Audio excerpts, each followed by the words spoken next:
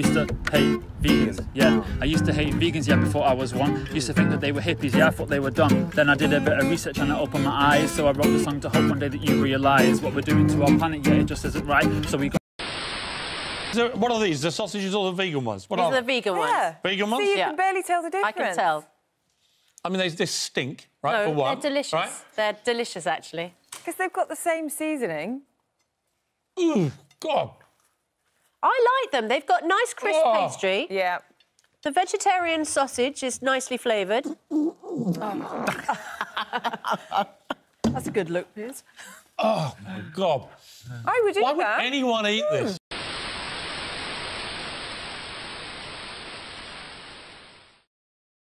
So the first question is, it's a bit random, but what do you think of vegans? As one, Oh, I like them. I think there's definitely a stereotype, Yeah. and I don't always think it's a very attractive stereotype. And even like myself, when I thought, like, if it comes up in conversation, because you know it's always those things that they're like, I'm a medical student, I'm a vegan, and you go like, I'm a vegan, and then people go like, oh. So what do you need from animals to survive that you can't get from a vegan diet? I don't know what a vegan diet is. Just with nothing from an animal. Food, burgers. If people want to do this, get on with it quietly, do whatever you want to do. Time of the caveman, for God's sake, it's nature. Do you understand what happens in jungles? We've developed, we've grown canine teeth. Where? Canine Show me teeth. yours. Seriously, vegans, vegetarians, go and get your own sweets. What do you mean it's not obvious? People eat meat just stupid. Not eat meat. That's just stupid. It's not a real thing. So the vegan movement has exploded. When I first went vegan 6.5 years ago, 7 years ago, there was just, I didn't really know anyone, and nobody was talking about it. It wasn't on the news, it wasn't in the media at all. And as my friend Kerry MacArthur says, the only thing on the internet was like a cry for help more than anything else. Now it's everywhere. You know, every restaurant's got a vegan menu. Every chain is doing vegan food. All the supermarkets have got vegan sections. There are thousands of vegan products and plant-based products kind of like appearing everywhere. So back in 2015, Plant-Based News started as a YouTube channel, and my good friend Klaus Mitchell, he's the one who came up with the idea of Plant-Based News as a kind of entity, as a news platform. But it was just a YouTube channel to begin with. Hi everyone, Robbie here from Plant-Based News. We're super excited to introduce you to Alison Argo. Alison is the director of The Last Pig, which is a brilliant film that came out recently. And it kind of what it did was it brought together lots of people from all over the world who would read the news and kind of tell the story of new products or laws or animal rights or all kinds of different things. I want people to come to Plant-Based News and see Plant-Based News as an authority on these topics, so that they feel secure in their decisions, so that they feel sure about what they're doing when it comes to what they eat, where they buy, where they shop, and what they feed their children. And when people have that certainty and that security, then they'll keep making those positive and ethical choices. So the media loves to portray vegans as villains or the enemies in our society. Isn't that such a backwards way of thinking? You know, we're people who want to see a kinder, more compassionate world, yet we are being told that we're militant, that we're kind of aggressive, that we're forcing our beliefs down the throats of other people. But our whole entire lives and our whole focus is to kind of be more compassionate and be more kind.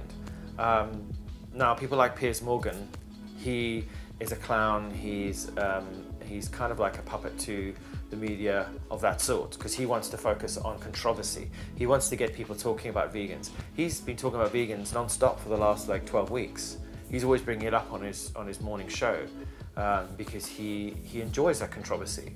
I think he's pretty harmless, but at the same time, his rhetoric is damaging because it's always trying to create fear around what we're doing, when what we're doing is actually very positive. What I have a real problem with is radical vegans storming into supermarkets like these three did with their mates, right? Terrorising old people doing their shopping for Christmas, right? You say that people who are on vegan diets are malnourished, and people who are malnourished are more likely to commit crimes. The myth is that vegans are really weak and shriveled and haven't got decent bodies. No, they're pale and ill. I'm trying to demonstrate that it's a load of rubbish. It's quite the opposite. I'm sports ambassador for Veganuary. I was last year as well, which at 62 years of age is quite, you know, it's quite a compliment. I go to events and do demonstrations of physical fitness, physical strength, balance skills, which at 60, well, I keep on going on about my age, getting really old. At this sort of age, nobody's doing this, nobody's doing it. I grew up vegan, eating plant-based foods, and because of that, I did feel different from everybody else, but I wasn't particularly bothered, because I was at primary school. Everyone went into the hall and ate lunch, which made me sick, just even to smell it. I went into the cloakroom and ate my fruit and veg or whatever that my mother put in a little box for me. So I've always been up here, even as a child, I've been different. I was 50 years of age before I met my first other vegan. I was 50, 2006. And I was beginning to think I was on the wrong planet. And then, come about 2010, 2012, on Facebook, social media, suddenly you're seeing groups, vegan groups, 120, 130,000 people. I think, whoa, this is getting really good. I'm not different after all. Our reach on our website is incredible. We went in the beginning of our first month, we were reaching about 3,000 people a month, and now we're pushing 1.2 million unique visitors a month. Every quarter we pull in about 9.5 million page impressions. And I started to eat vegan. Oh, you're a vegan now. So with regards to celebrities, people ask us this question all the time, because a lot of people say, oh, but why celebrities? It's a very vacuous and what's the word, kind of superficial world. But actually, at the end of the day, these people have millions of people following them. They have a huge, huge reach. So when a large celebrity starts to talk about veganism, they are influencing millions of people. People like Miley Cyrus, she's often talking about veganism, animal rights, being kinder to animals, not wearing fur, and she's unashamed about it. She's really, really kind of focused on being clear and direct. For me, I want to bring a message, which is veganism, and that there doesn't have to be torture in fabulous fashion. But a lot of celebrities want to hide their veganism and they don't want to talk about it. I think celebrities who are vegan have a moral obligation to talk about it and to focus on it and to not be ashamed of it, because we need to normalize it. We need to make sure that everyone sees the word vegan and thinks about what it means and how they could potentially get involved with it. My name's Eva Giraud, and I'm a lecturer in media at Keele. And I do quite a lot of research about vegan politics and how veganism is represented in the media, because it's something that I'm just really interested in. Veganism is represented in the media in quite problematic ways normally.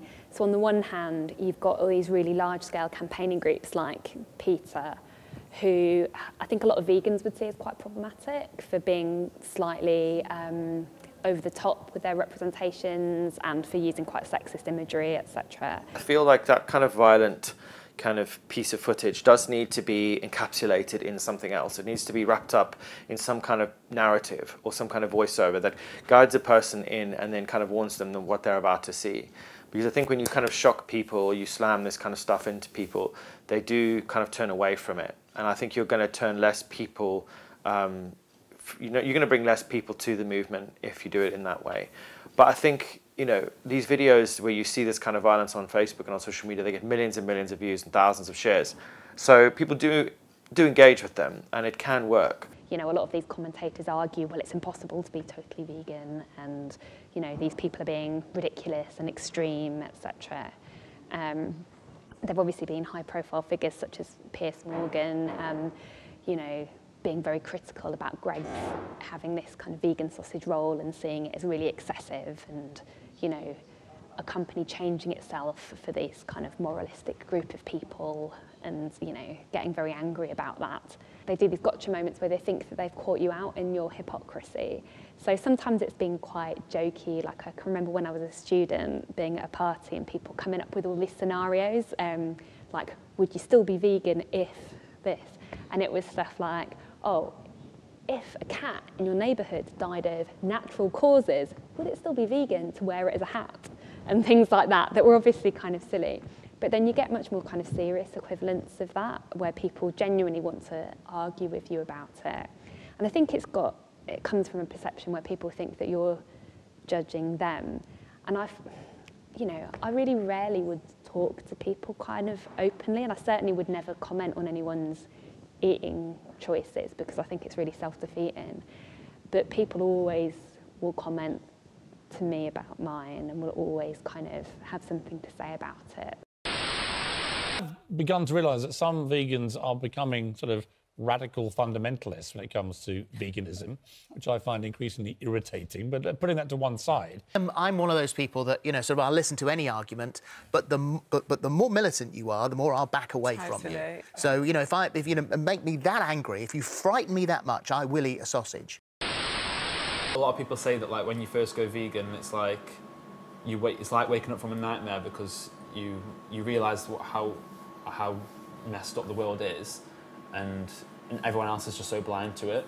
So I was about 18, 19, it was my first year of university.